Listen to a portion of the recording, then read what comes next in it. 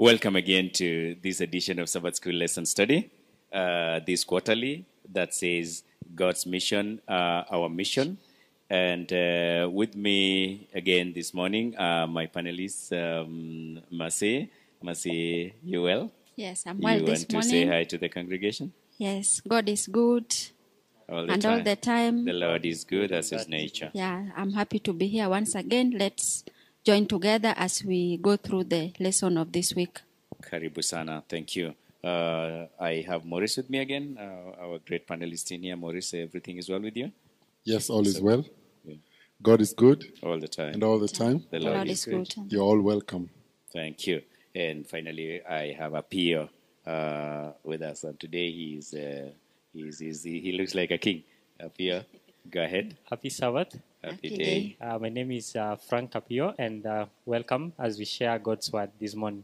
Thank you so much. And I would like to extend a special invitation then to our online viewership that you join with us in this lesson study as we reflect and as we get into our study today. And just like last week and the previous lesson, lesson 4, there were fundamental things and items that we drew into Apio. And one of them was Abraham. And we examined Abraham extensively, his mission, his sharing of the mission. We came to the destruction of Sodom and the intercession that Abraham had. And that we got to a good point where we learned that God wasn't going to do anything unless he had shared with these servants. And we picked a little bit of some lessons, didn't we? Yes. Appear. And in that lesson, right? Yes, we understood that Abraham submitted himself to God, and so in a way, God also invited him to share, in the work, and God invites him to pray for, those that he's going out to and he's reaching out to, and we see God revealing, his purposes to his servant Abraham because of his submission and his obedience, and also God had seen something that he could use in Abraham to reach out to his people, and that is his hospitality and his love for those that are in sin. Absolutely. And mercy, then there was the entire conclusion that God cannot use us until we submit to him, right? Yes. Submission is a very key point, that we need to humble ourselves and to be ready to be used of God, because God calls us as we are. And he will make us fit to use, because we know that this service that we are on is not ours, but it is God's. And so everything that we do, let's always commit it into the hands of the God, because the Lord is able to use us for a mighty purpose of winning souls for his kingdom. Amen. And Maurice, I think again we went to the concept of love, and we saw that without love, all our mission fails immediately. Yes, and we actually delved into Christ's, statement when he said, "A new commandment I give unto you, the commandment of love." And we saw that Abraham was actually actuated by love. It is love that pushed him to go out, instead of as a rich and wealthy man, right, loved by God. Instead of just sitting down and enjoying his wealth, he was always looking out for the good of the neighbors and for the good of the strangers who were always passing by. And that was love. Very good. So absolutely. So today's lesson focuses on the excuses that we can have to avoid mission, and there are a myriad of excuses that we can have. And we said that conclusively we have drawn a bigger understanding of how Christ works with us, especially when he wants to use us. And what we know now from this lesson, and I want us to go to our key text, which is in Isaiah 6 verses 8.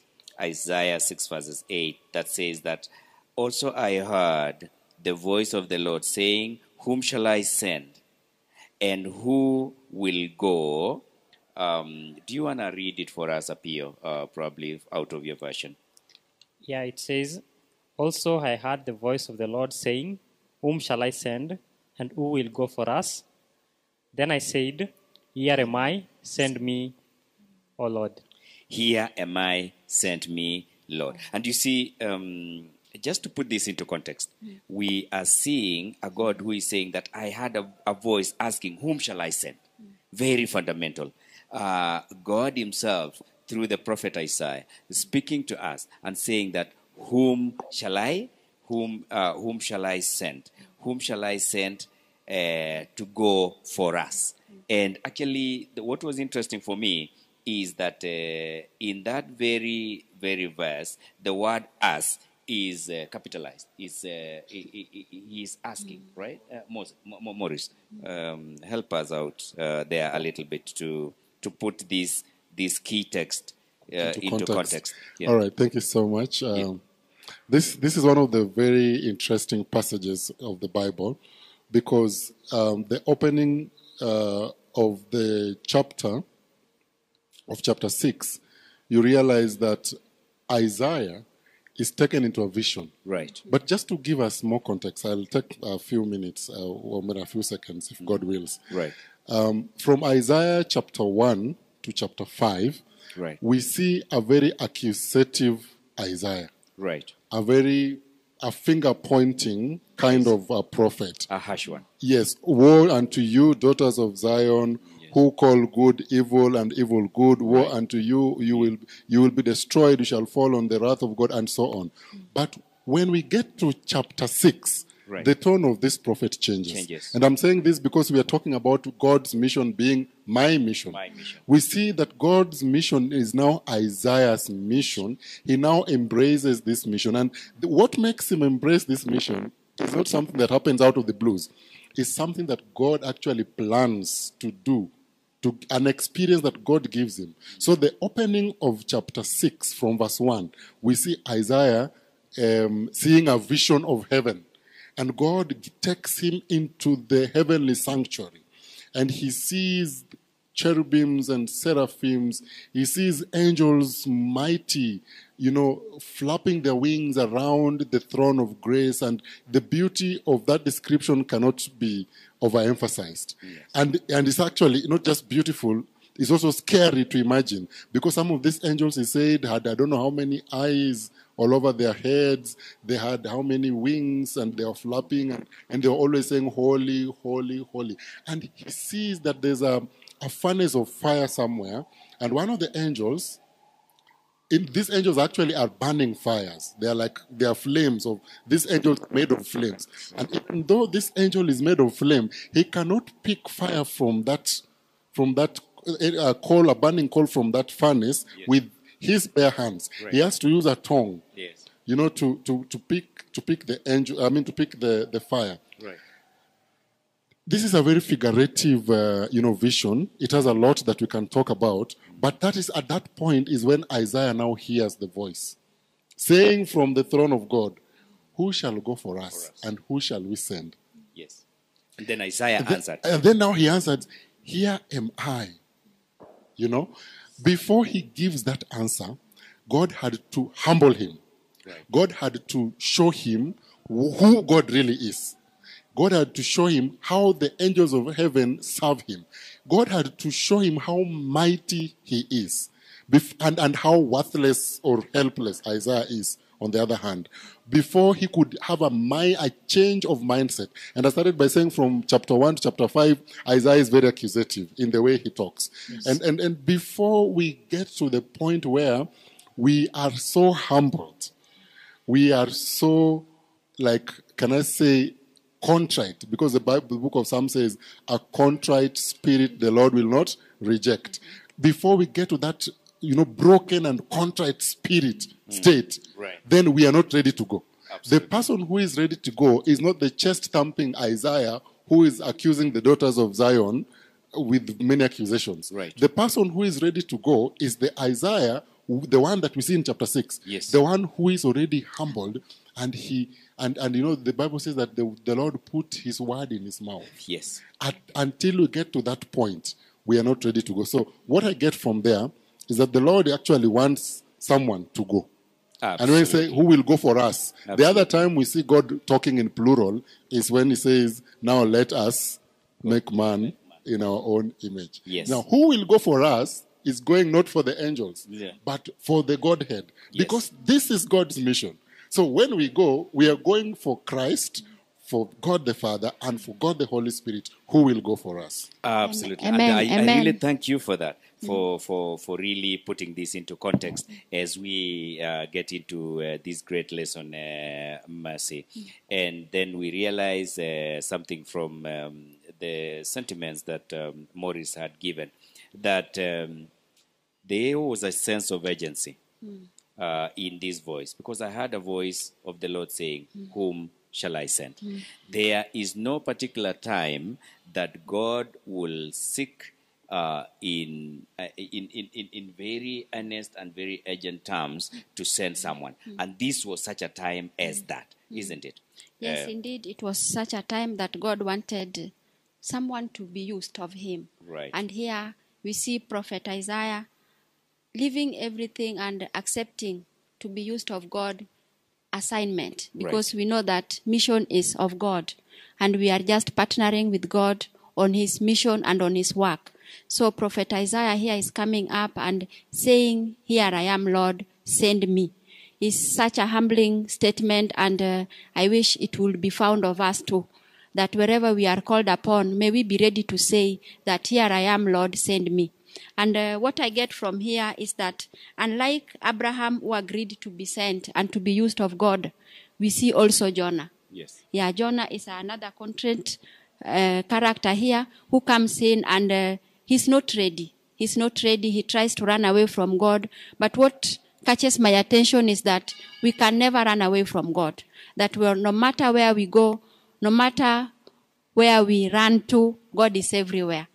Yeah, God is everywhere. We cannot run away from God. Neither can we run away from God's work. Absolutely. So this work is there with us, is here with us, and we just have to be humble enough and just to accept the call that God is making unto us, that of going out and taking the message unto his entire kingdom, because this is his desire, that every man glory.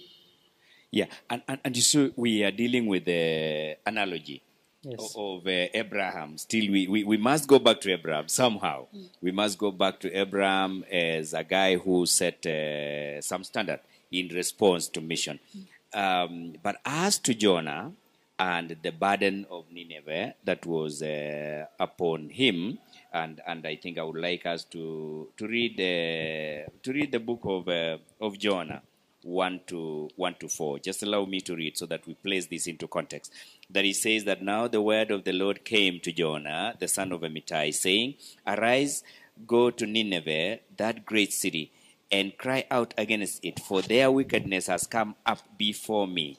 Verses 3 says, "But Jonah arose to flee to Tarshish from the presence of the Lord." I underline the presence of the Lord. He went down to Joppa and found a ship going to Tarshish. So he paid the fare and went down into it to go with them to Tarshish from the presence of the Lord. Again, the presence of the Lord.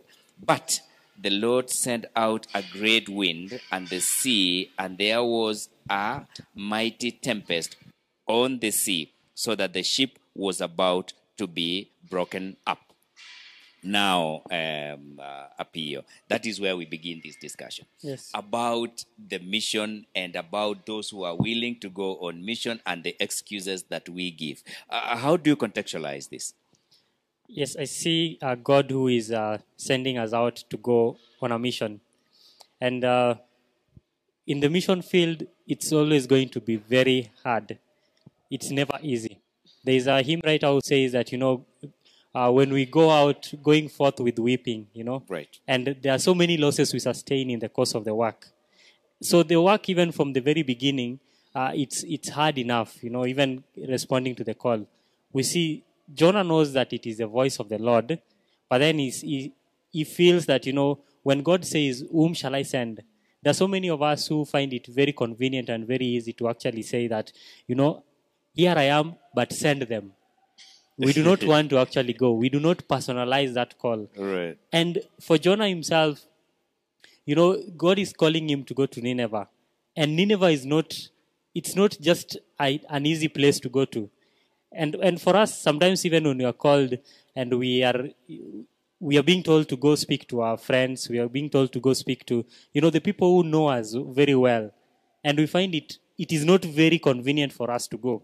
And just looking at it, just building the context for the call to go to Nineveh, when you read the book of 2 Chronicles, I'll just read chapter 32, starting from verse 10.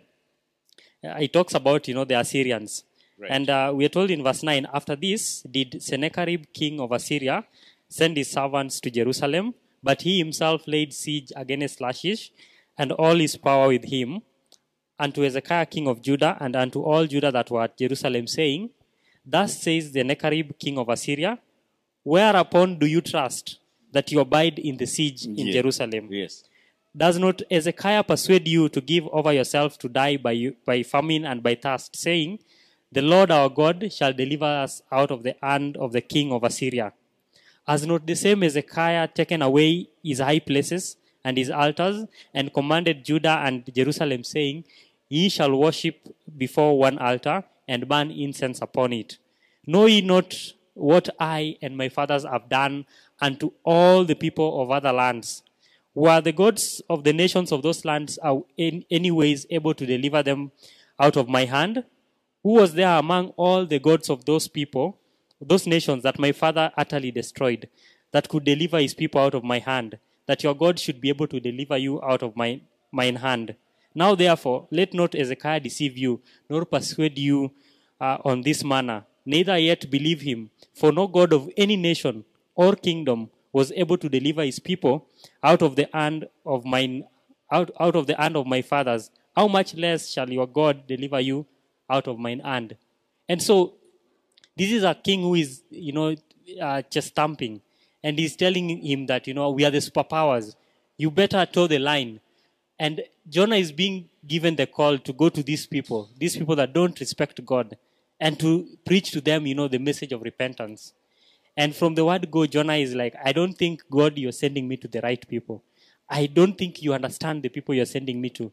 And it takes us back to the story of, Cornelius, when God told him to go and minister to Paul. Right. And he tells God, you do not know what this man has done to the church. Right. And we see Jonah, we might say that Jonah was not going after what God wanted him to do. Right. But I think we find also ourselves in so many such situations where God is sending us to a people that we feel it would be a waste of our time, it would be a waste of our energy to even speak to them. They will not even listen to the message that we are going out with to them. Yes, because we have weighed them on our own scales. Yes. And we have judged them, and we have finished their judgment, and we have said that they are beyond redemption. These are guys who are past the bounds of grace of Yes. God. And so, and probably that was the conclusion of Jonah. Having heard of Nineveh, because, it's really interesting when we go back to that verse, because God is saying that the wickedness has come up to me.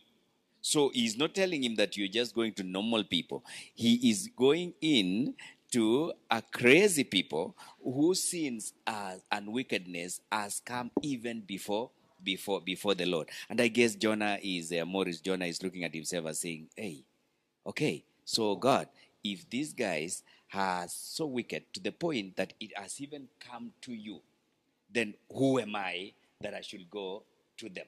Right? Yeah. It is one thing to be a powerful nation. Right. But it's a different ballgame to be both powerful and wicked. And wicked, yes. Can you imagine? Yeah. Wickedness and power. You are powerful, but you are also very wicked. Yes. That's a dangerous combination to be found. Very destructive. Very destructive. To be found in a nation. And I was about to read that text that Brother Apio has read. And I was just smiling when he was going through it. I like the way the Holy Spirit works. Right. So I will not read it. But you can imagine how Sennacherib was chest thumping and asking these emissaries that were sent by Hezekiah, where are these nations? Where is so-and-so king of so-and-so? Yes. Where are they? Yes. They tried, but they failed. Do you also want to go to the same fate? The road? Yes. Down that road? And Jonah must have been keen on following the wickedness of this nation. And you know, when you look at the wickedness of Nineveh, I can only equate it to that of Sodom and Gomorrah, which we Gomorrah. studied last week. Right.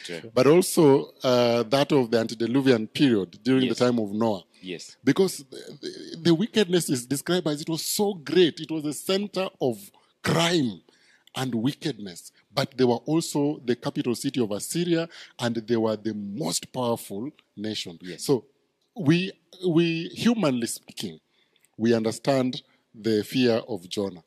All right?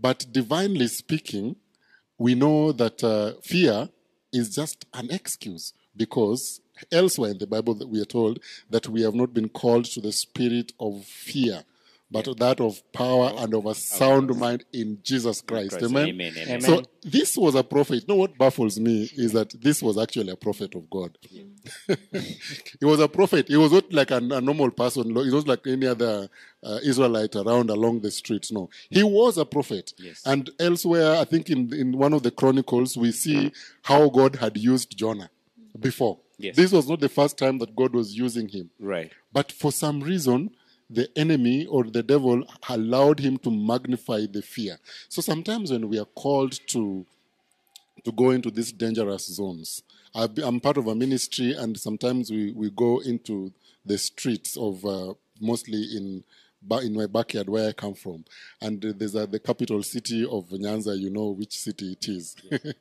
Sometimes we go along those streets and we have to meet people who use drugs, people who are into various activities like crime and so on. And there's some dungeons that you have to percolate and just literally walk and go in there, and you don't even want to if you allow the slight thought of you being safe or unsafe to measure in your mind, then you will definitely not go. And you feel a sense of danger even as you walk in those streets, even as you try to wade your way around the places, even if it's at broad daylight. You still just feel a sense of danger. So that if God really is not holding your hand, and if you're not entrusting your life and your mission unto God, then you cannot go. You can find yourself in the place of Jonah, or giving excuses of fear. Yes. And you know, for Jonah and the biblical account that we are given in Jonah is that Nineveh was exceedingly wicked city. And I guess he must have weighed it and say, and first of all, which other prophet have been sent there? And so for him, it was uncharted waters, Mercy. Like, hey, it's like being sent into probably China or Russia right now and being told, hey, and then you think to yourself, by the way, which other Seventh-day Adventist pastor has ever been sent to dip in China or in communist China then during the time of Mao Zedong? So what do we know about God sending us to places where He has sent no one before? Yes, indeed, God God want to use us to go to the entire world. We realize that our mission field is to the entire world. So, as you are asking, we can even be sent to China. And what we need to know is that God is going to avail everything possible for us to reach there and Absolutely. to go on His work Absolutely. and on His errands. So we should not fear, and we need to know that God is in control, because again, this is His work, and we are just being used of Him. So let us allow the Holy Spirit to guide us always, and not to be afraid of anything, because we know that when God is for us, now who can be against us? There is no one for sure. There's no one who can. So indeed, our God is on our side, and let us go out and just to evangelize, because the work is much outside here. Yes. Yeah, I also want to add in something. You know, when David talks to us in the Psalm, that is Psalm 23, he actually acknowledges that fear is something that is It's real. real. Yes. It is not imaginary. Yes. He says in verse 4 that, yea, though I walk through the valley of the shadow of death, I will fear no evil. Yeah. He acknowledges that fear will always be there. And any of us can fear, you know, when we're going to do the work. You remember the story of Elijah. After demonstrating such great power at Mount Carmel, Yes. And then Jezebel told him, in 1 Kings chapter 19, verses 1 to 4. And he said that, the same thing you've done to the prophets of the Lord, I'm coming to do that it. is what I will do it to you. Yeah. And we see him being gripped by fear and running away. And he's telling God that, you know what, God, I would rather die at this time. And fear is something that is real. But then we need to remember the words of Hezekiah. I just want us to read from the book of Second Chronicles, the same Chronicles that we read, chapter 32, and the verse is 7. This is what Hezekiah tells the people of God. He tells them, "Be strong and courageous. Be not afraid nor dismayed for the king of Assyria, nor for all the multitude that is with him. For there be more with us than with him." Amen. And I think for all of us who are going out to do, God's work, fear will always be something that is real. And there will be circumstances that will make us to fear for our lives. But God is telling us that he that is with us is more than they that is with them. Perhaps you need to mention, Brother Pio, sorry, moderator. Yes, you go ahead. Verse 8, yeah? Yes. That they are not just more with us, but the people or those who are with us are actually different Yes. from those who are with them. That's Yes. very key. Yes, Listen yes. to verse 8. It says, with him is an arm of flesh, but with us is the Lord our God to help us and to fight our battles. Our battles. Absolutely, absolutely. And when we come to focus then on those excuses, and we look at it and we boil down to the analysis of why a prophet of God, Jonah, the son of Amittai, and God calls him, and he could not stand to the occasion. So he begins to take it, his mind becomes hyperactive somehow.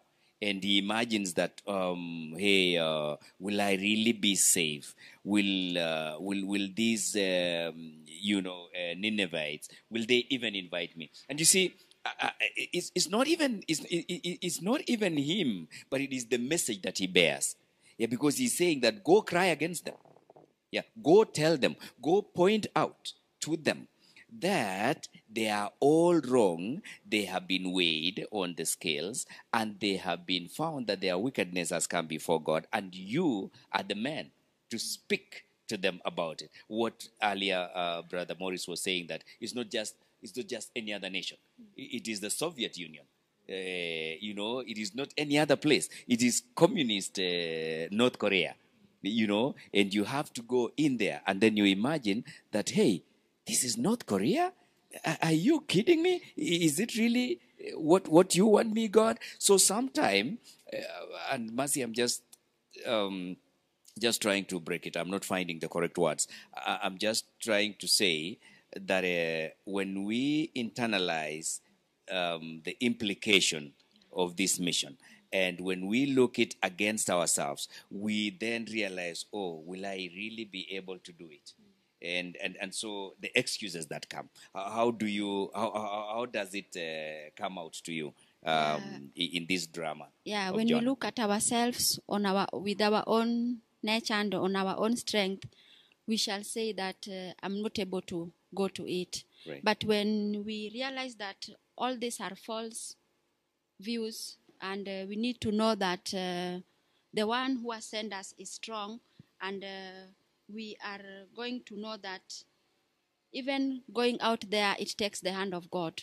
And we know that we cannot do so many things on our own. So it just takes us back to the strength that comes from God, that we will be able to go out, not on our own, but by God guiding us. And let us not judge. Let us not judge ourselves or judge our friends or see like they cannot make it or I will not do it. Let us ask the strength from above, and indeed we shall do it. And this particular lesson is talking about excuses. our own excuses, our own ability to try and justify circumstances appear Yes. that is around us based on our own judgment, not based or not on the account of what God has done or how God has used us before, but on the account that we fear the unknown. And yet we are servants of a God who has done before extremely, exceedingly beyond what we ever really comprehended, isn't it? Yes. Ellen White tells us that we have nothing to fear for the future, Right. unless we shall forget, how God has guided us in the past. Yes, in the past. And Yes. and for me, I just have a personal testimony from a time when I was in campus, and I was the prophecy speaker. And the place where we went to minister in was a strongly Catholic place. Right. And there is no way you can preach prophecy, without mentioning the Pope, especially towards the end of the meeting. And I remember on the first day when we were going for door to door, the elder of the church said that 2 weeks ago we had a crusade here, and 2 young men were arrested because they mentioned the Pope in the course of their speaking. And so the elder was sort of like telling me that if you mention the Pope, then be sure that you're going to get into trouble. And I remember that week when I was trying to get to that sharing on the papacy, when I was getting into Daniel 7, the day that I was to introduce that topic, I remember dividing Daniel 7 into 3 parts so that I could delay. And some of the missionaries were making fun of me, telling me that just have a good lunch because tonight you're going to spend in the prison cells. And I remember I was so tensed on that particular day. And I even thought of, hiding some of the slides that I was going to use for my presentation. But that morning, during the devotion, someone shared from the book of Acts. And these are the verses that he read. This is Acts 20. And Paul here tells us from verse 18, and when they were come to him, he said unto them, you know from the first day that I came into Asia, after what manner I have been with you at all seasons, serving the Lord with all humility of mind and with many tears and temptations which befell me by the laying in wait of the Jews, and how I kept back nothing that was profitable unto you, but have showed you and have taught you publicly from house to house, testifying both to the Jews and also to the Greeks, repentance towards God and faith toward our Lord Jesus Christ. And now behold, I go bound in the Spirit unto Jerusalem, not knowing the things that shall befall me there, save that the Holy Ghost witnessing in every city, saying that bonds and affliction abide me. But Paul goes ahead and says, but none of these things move me, neither count I my life dear unto myself, so that I might finish my course with joy, and the ministry which I have received of the Lord Jesus to testify of the gospel of the grace of God. Amen. That morning, I think it was the Lord speaking to me. And I went in there and I introduced that topic and I preached on it. And I felt that the Lord had spoken to me powerfully through those verses. And Paul saying that, none of these things move me. And so it's just a call to us, as we go out there. There will be circumstances when we actually see ourselves in danger, but we just need to trust. And we need to put our lives unto God. Even though our lives are in jeopardy, but then we shall still trust that the Lord will strengthen us. Yes. Yeah. And Maurice, fundamentally, in the book of Jonah, we see a God, and we see probably that Jonah really had a very interesting picture of God, a God who takes no for an answer. That, I can just say no. It is just 560 kilometers out of miles out of Jerusalem, but I can go as far as possible, as far away as possible from you, God. And so I just want us to put this into a little bit of context so that we draw a lesson or two about the dealings of God and Jonah at that very moment when he is not heading to Nineveh, but the opposite direction to Tarshish. Thank you. God does not give us a vision without a provision. Absolutely. Every vision that he gives us is accompanied by providence yes. or provision. Yes. And he leads. I don't know how to put this, but a lot of times we are called to serve, but we give excuses that look like real good reasons because they are facts. We just point to facts. In the case of Jonah, it was factual that these people were dangerous. It was also true that they were the superpower, but it's also very true that they were very wicked. And perhaps there could have been some, in the case of Brother Apio, maybe that was the experience of Jonah too, that there may have been some missionaries who had been sent to Nineveh and they didn't come back, you know. So who was he, who was God? Why was God daring him to go?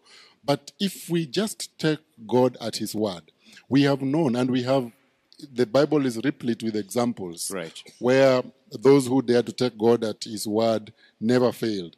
One of them was Daniel, who was thrown in the lion's den. And an angel of God went before him. Before he could land into the den, the angel of God was already there and shut the mouth of all those lions.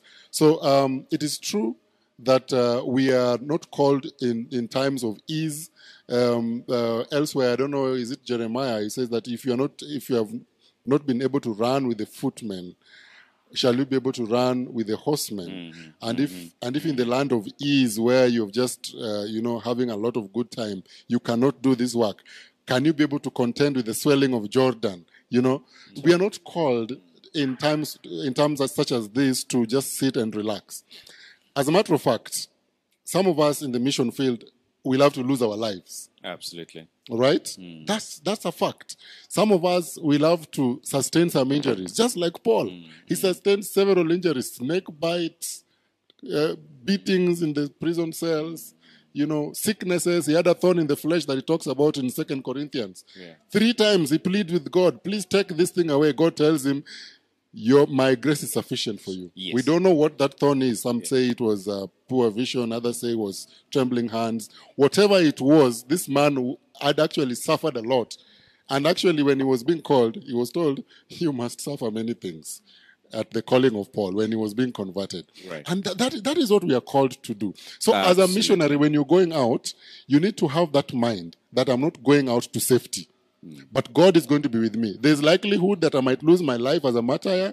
That's fine. If God appoints that to be my lot, then let his name be glorified. Amen. But we trust him nonetheless. Amen. Yes. And fundamentally, again, we speak to near-death experiences where Jonah, the stakes are so high concerning Nineveh. And for salvation of men, and salvation really to come to people is always a near-death experience. In that, if you are to be taken to the belly of a whale and be transformed, or in the process, so that you are strengthened in the process, because God is not also just sending you to those people, but also trying to save you yourself, the missionary.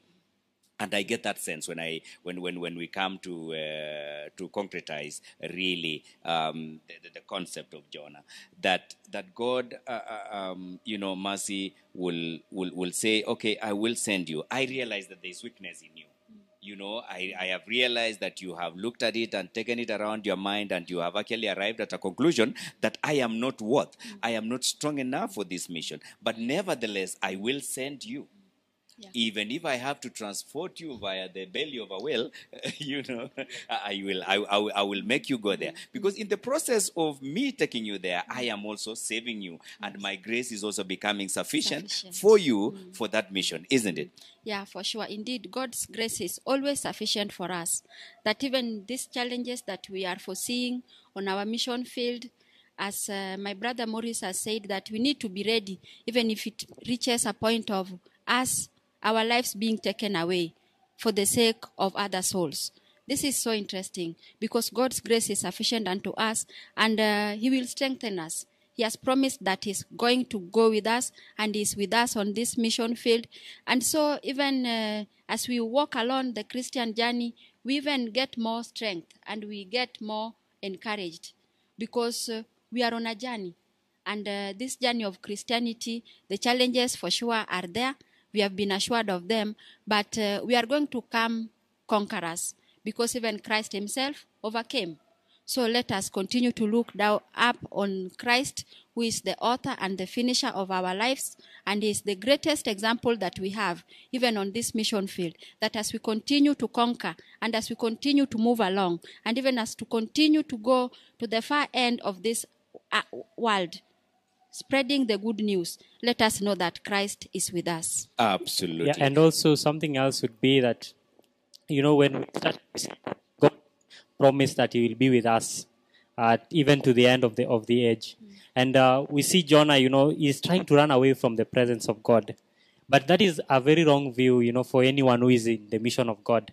Because God is telling us that, I will be with you in all the places that you go. It's the same promise that God made to Jacob when you read the book of Genesis 28, Right. where God tells Jacob in verse 15 that, and behold, I am with you and will keep you in all the places where you go and will bring you again into this land. For I will not leave you until I have done that which I have spoken to you. Jacob going away from the God of his father, he actually thought that he was a runaway, from God. He was a fugitive from the Lord of his father. But God is promising him that He will be with him.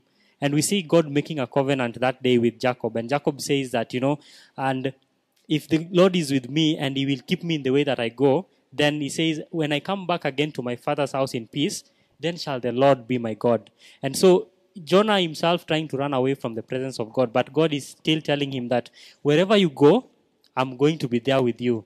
And we cannot run away from the presence of God when God calls us to the mission. Absolutely. And there are sometimes, Maurice, very, very, very uncomfortable confrontations in the missions, in the sense that we are sent to missions, and in these missions that we are sent to, there is going to be conversation. I like what Brother Pio alluded to earlier, that there are sometimes that you are inside you are very uncomfortable with the burden that you are bearing yourself.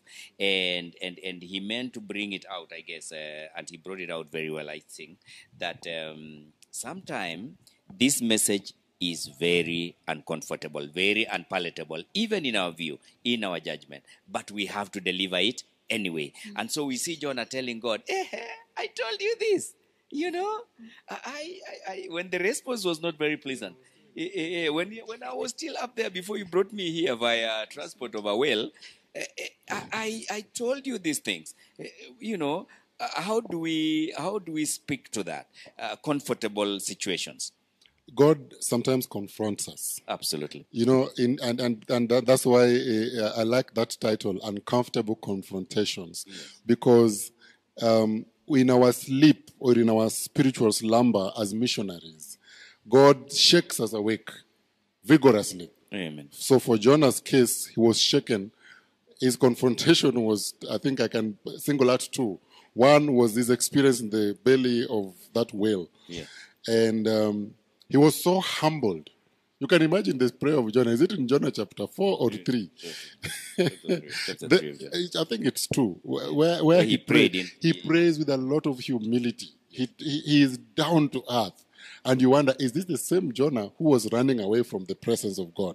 So sometimes God gives us those uncomfortable confrontations to wake us up. But even after going to finally reaching Nineveh, he starts preaching. And he had so much hatred for these people. Right. He even wished he would die than to even go and preach to them, or than to live up to the day when they will be forgiven by God. In fact, later in the book of Jonah, when God forgives these people, Jonah is really offended. You wonder what's wrong with this man, because he was going to preach so that these people can forsake their sin. Yes. When the king of Nineveh, commands and says, now let everyone be in sackcloth. Yes. They have a change of mind. Let's repent for this number of days, so that the wrath of God of Israel may not be upon us. Now Jonah, a missionary, is now offended. Then you wonder. But his second confrontation was the fact that these people did not turn around immediately. So he expected that he would preach, and then immediately there would be a change of heart. But then he comes and tells God, I told you when I was still in my country that these people are hard. They're not easy like you thought. So it's as if it's him who is now, advising God and advising God on the mission strategy. When I look at the story of Jonah, I see us I see the present day missionaries, like in verity. The life and mission of Jonah describes the present day missionaries. Kabisa, like to the very last dot. Yeah. And I think this was placed strategically for us in the Bible, for us to learn a few things and to continue to trust in the power of God. And if we go, we said last week that if we go on mission, we must have love. Absolutely. The love of Abraham. Absolutely. If we are devoid of that love, then we are worse than Jonah. Absolutely. True, and we Apio, yes. just before you make that comment, there are bullies around. There are these people who present to us this image that these ones cannot be converted, like that king, and it actually must have shocked Jonah that so this guy is actually convertible, is preachable. This guy is actually able to listen. And so the entire thing that God has gone ahead of us has never really registered to us until we internalize that and come to the conclusion that God is always ahead of us, working our salvation. Amen. Or working in our missions, isn't it? Isn't it, Apio? Yes, you see, I think when we go out to do the work, sometimes we feel happy when we scrap people with the message. Right. When we speak a word that like shakes them, that is what makes us happy. But we are forgetting the essence of what God wants us to do. And I just see a story in the book of Luke 9, where we are told in verse 52, and we are told that. And it came to pass when the time was come that he should be received up, he steadfastly set his face to go to Jerusalem, and he sent messengers before his face, and went and entered into a village of Samaria. And then we are told that they did not receive him because his face was as though he would go to Jerusalem. And when his disciples, James and John, saw it, they said, Lord, why will you not command fire to come down from heaven and consume them, even as Elias did? And he turned and rebuked them and said, you know not what manner of spirit you are of. For the Son of Man is not come to destroy men's lives, but to save them. And that is, that is the same spirit that God wants us to have even as we reach out to souls. We are supposed to remember that God is out to seek. And when he's seeking, he will receive, he will get those that are actually not ready to be harvested now. And he wants us to be patient with even those that we reach out to. And he wants us to have that, that love as we reach out to these people, that we might win some. Paul says, he's been forced to become everything, yes, for all men, that he might win some. Yeah, and so for us as well, when we go out there, let's remember that it is for the souls that we are laboring for. And it is not just, for us to see God's retribution come to them, but that every man might be saved. Come to salvation. And for our online audience, we are focusing on these excuses to mission and examining the response of Jonah in respect to Isaiah's response. And we are focusing rather deeply on how our response is, especially to mission that we face at this time in the life of the church, or in the ministry of the church at this point in time, where we are saying that I will go, and this is the message central to our mission right here. And I wanted just Mercy to step back for 1 second and say that for Jonah, he chose the path of low resistance. We want to choose this path. I mean, it's easier to just go down to Tarshish and by the beach there, hang and reflect upon this and see whether this can be settled, whether God can settle that with himself, forgetting that he is part of God's mission. And it happens even in church today that others would sit back. When we say, Maurice, we are going to the ghettos that you are saying deep down in our cities, and some of us just sit back and say, that is for Apio, yes, and the rest of the folk who who can go to, isn't it? Yeah, we sit back. Yeah, we sit back, and many times we are even victims. Just a few months ago, we were being called upon to go for a mission. Yeah, with the sister Yes. The sisters? Mary. Yes. Yeah. And not many of us were ready to go or available to go. So let us not be resistant. And we know that God has gone ahead of us. And we can be running away from God, or we run towards God. So where are you? Are you running towards God to be used to say, like Prophet Isaiah said, that here I am, Lord, send me? Or we want to run away from God like Jonah, and yet God is looking for us. So may we be challenged, and may we know that we can either run towards God or we can run away from God. Some years back, they sent us to some place in Kisii, and it was a camping. And the first thing they told us is that there are going to be guys who will be running, and they will be having fire, and you will not even sleep. And they were, for the first time, when these guys were like, guys, if you are not ready for this mission, please don't go, because this is bad, as it were. And I remember sitting to myself and saying, an experience with a night runner is not something I want to go through at this point in time. And I remember that mission was the mission that was attended by the most few members out of that core team that we had then. But it speaks to our fears. It speaks to our own human interpretation and how we bring out our weaknesses, even before a great God who calls us to boldness, because he has gone ahead of us, Brother Morris. Yeah. It starts from the place of trusting God, Right. and then two, loving that night runner. Loving the night runner. Yes. There you go.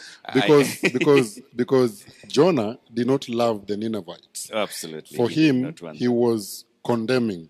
In fact, look at his speech to the Ninevites. He said, unto 40 days, and this city will be destroyed. 40, count with me. 40 days, 1, 2. In fact, on the second day, he must have been saying 39 days, and he could not wait to see. He set his clock to He could not counter. wait to see the destruction of this city. He could not wait for that movie, sitting down somewhere, and he wanted Nineveh to be the second Sodom and Gomorrah. Right. And he wanted to see, like Abraham watched, fire coming down from heaven and consuming this city. So, it never. So what will drive you? What should actually drive you to the mission field is the love for the souls that you're going to save. Absolutely. Because Christ had compassion of them. The Bible says that Christ looked at the multitude and he had compassion on them. Amen. He saw the way they were running to and fro, the way they were hungry, not just thirsting for the physical food, but also for the spiritual, life-giving food. And Christ had compassion of. If we can have that compassion of Christ on the souls that are languishing in sin, that are getting lost daily and edging closer to their eternal destruction, if we can know the magnitude of help that God is intending to give those people through us. And if you can also appreciate that this mission is not ours to be personalized, so that I do it as Morris in my own style, but we use God's method. It is God's mission first before it's my mission. Before it's our mission. So I think that is one missing piece that was there with Jonah and is still there with us today. I like the way you've brought it out. Absolutely. Absolutely. We are agents who are ready to serve God. And even as our online community breaks this down to us, we realize that the only valid response that we have to give is that here am I, send me. And it is not an easy response, as it were, because it took an angel picking a fire, live fire from coal, and saying and putting it and touching it on the prophet Isaiah, so that the message bore the clarity that it deserved, because who will go for us? And I think, Mercy, when we come to think about the response of Isaiah, we look at ourselves and we say, are we really able to do it like Isaiah? Yeah, it is a question that is being posed unto each and every one of us. Are we ready? And are we willing? The songwriter, song number 359 by Daniel March, He's saying, hark the voice of Jesus calling. Yes. Hark the voice. Stanza 1 says, hark the voice of Jesus calling, who will go and work today? Fields are white, the harvest waiting, who will bear the sheaves away? Loud and long the Master calleth, rich reward he offers free. Who will answer gladly, saying, here am I, O Lord, send me. Will you be able to say, here I am, Lord, send me? And that is a very good part, Apio, to bring this together. That there are excuses to the mission, Yes. and there is a response, and there is what God wants us to do, even Him recognizing that there are weaknesses to us, so as He can take us a step to say that, here I am, Lord, send me, isn't it? As we just do one round of, touch points that we should take away from this lesson. Yeah, the call to mission is going to cost us a lot, not only in our time, but also even in our finances. And so it calls us to be, be willing to be used and to be spent in the cause of God. But also something else that we also forget, even as we are having these uncomfortable confrontations, is that we should have Christian prudence. There's Absolutely. people who go out there, seeking to gender opposition. There are people who are going out to start other, elements for revenge and all that. But God is not calling us to do things that will hinder the spread of the gospel. He wants us to be humble. He wants us to be willing to be spent and to be used as servants together with God. Amen. Thank you so much. I think what brother said is very pertinent, because some people go for mission, or you would think they're on a mission for God, Yes. but they're actually on a revenge mission. And they're on a mission to prove a point. Right. That's why I have never, personally, this is my personal opinion, I have never loved the approach of public debates, Yes. where a certain faction of certain belief system comes, and then us Christians or Adventists, we also come, and then now we prove from our various books why ours is the right faith, and so on. And at the end of the day, they win converts from us, and we were hoping to win converts from them. And then you wonder, what was the end game of this? We are not on a revenge mission. We are not on a mission. We are not on a mission to prove a point, but we are on God's mission to save souls for eternity. Amen. Yes. Amen. Mercy. Yes, indeed, we have a call just to adhere to God's mission, and God is ready to work with us and to walk with us. So let us avoid many excuses and be ready to be used of God, because He has promised to be with us till the end of it all. Amen. Amen. And that's a good part to conclude this lesson. That where for God has given us an opportunity to serve, we may have our own little excuses, but the grace of God has gone ahead of us.